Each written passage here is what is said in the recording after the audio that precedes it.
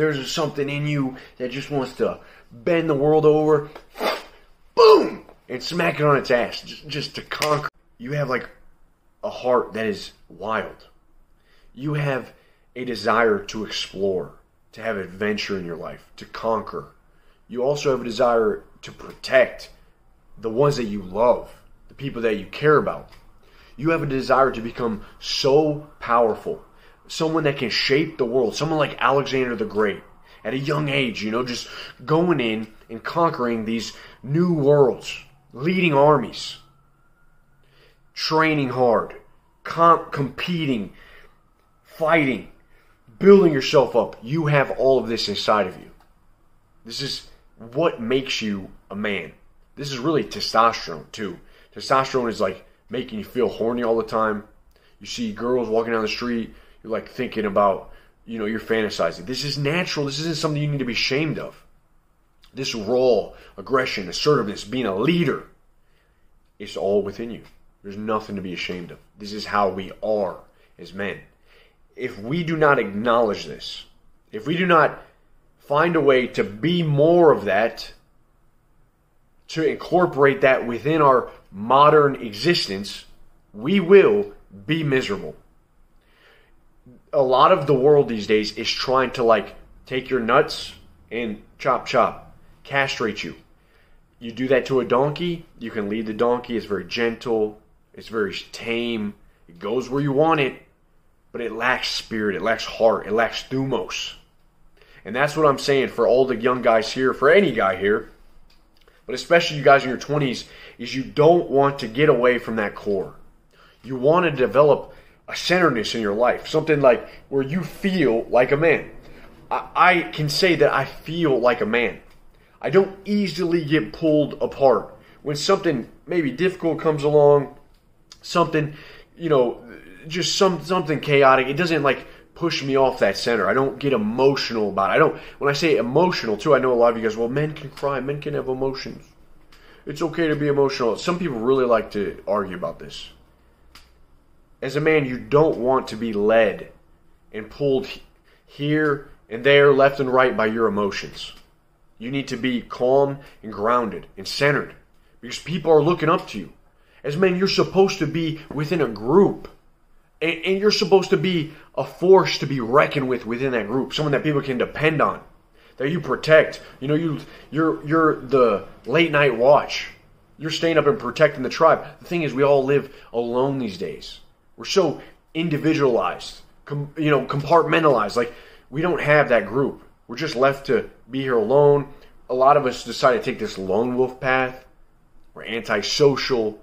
We don't talk to many people. We put ourselves in a little cocoon and operate within that because we know that if we have routine, the more routine that we built up for ourselves, the less uncertainty we have to deal with. So our life becomes very small. And it's okay. I think your life should be small in a way, as a little side note, because you don't need to care about everything. You don't need to stand up for every injustice. I didn't know what was going on in Ukraine until I heard it on the news. To be honest, if 50 years ago I would have never heard about it and I wouldn't have cared, right? So it's okay to care about the people in your proximity, your brotherhood, your tribe. You're not supposed to care about everything. But what I'm saying is that a lot of times we limit ourselves from stepping out and having our true power revealed to us because we decide to live so tiny. Our lives are so comfortable and easy. We never are forced to use our other capabilities and to develop them. And so you want to get in touch with that wilderness that is within you. That aggression, that dark side, the shadow even. A lot of people, as Carl Jung called it, the shadow side of you. And if you do not, you will suffer in your relationships. You won't feel like a man. But every woman wants a man. No woman wants a nice boy to date. A woman doesn't want to date a boy. She doesn't want to date someone that's just like her. She could just be in a lesbian relationship. And even then, it would not, there's always that one big girl that's leading the way. When I say big, I don't mean physically, I mean personality. That's more of that masculine energy. And there's a more feminine. Same thing with us. How can you be a man in a relationship and your woman really feel like she's secure and she can love you and be like, hey baby, and always, just obsessed with you if you're not feeling like a man yourself. And so you got to get in touch with it. How do you do that these days? You got to break free from all of the bonds that have been put on you. You have to like get hungry. You got to incorporate some more of that aggression in your life through competition, through making your body powerful. It's why I tell all you guys to work out. I tell a lot of you, I know you can't right now all the time, but train a martial art, become a bit dangerous. Become, when you're feeling like a situation is arising and you don't have any combat skills, no martial arts training, man, it's very scary. And our ancestors were training. Like warriors were training for war. They were prepared. There's no reason that we should not be able to do that these days. I think that you should make an effort to be social, that you should make an effort to network with people and get out there and just learn how to speak, learn how to join a conversation and, learn how to do small talk, learn how to ask questions to get conversations started, learn how to do all these things, learn how to lead, learn how to calm people down when tempers flare.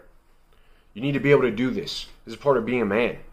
You should also become useful somehow. You should think to yourself, man, what are my strengths? What are my weaknesses? How can I be useful to other people? Right? Because men are useful.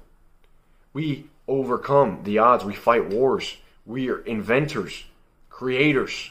We philosophize. We map things out. These are all by useful men. I'm not saying that women aren't useful too, but man is useful. We are supposed to be useful. If you're not useful as a man to other individuals to make other people's lives better, how can you ever be important? How can you ever get what you want if you can't help other people get what they want and make their lives better? It doesn't work. All right? You don't deserve anything. And that's the thing, is that the world doesn't really care if you feel like a man. So it's up to you. It is your responsibility to go out there, to realize what's inside of your heart, and to start feeling like a damn man, taking those steps to feeling whole again. So include some adventure in your life. Include competition. Include brotherhood. Have some big goals. Dream a bit. Have a vision. Right? Get excited for your future. Know that you can have a great big family one day. And that you can have a bunch of people that look up to you. And you can actually lead them. And you can be a person that, pushes up against life and makes the world better. This is all something that you have inside of you. It's actually your heart's desire. And it's what God created us for, is to come here on this earth, to explore it, to make things happen, and to live our lives. Life is simple. But if we get away from what makes us men, we're going to be unhappy. So stop choosing to live a life cowering in fear and uncertainty. Stop living a loser existence in your 20s, making your life so small, just playing video games, not working, afraid to move out of your parents' house. These are all things that are naturally going to make you better and stronger and figure it out and give you more, resilience.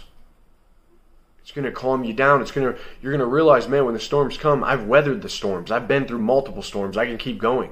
This is nothing to me because I'm a man, right? And that's a big thing these days. I don't think a lot of men feel like men. I don't think that they actually feel, I don't think they feel comfortable in who they are. There's a lot of people that hate men and telling you this and that. I'm not here to get mad at them. I think it's our responsibility to find what's in our heart and to live that out. That's our job. All right? So that's all I got to tell you guys. I hope you have a blessed day, a great weekend coming up. We have a bodybuilding competition in our group, the High Dumas Men's Group, coming up on the 15th. Got a couple more days to join. And that's it. I hope to see you soon. Peace.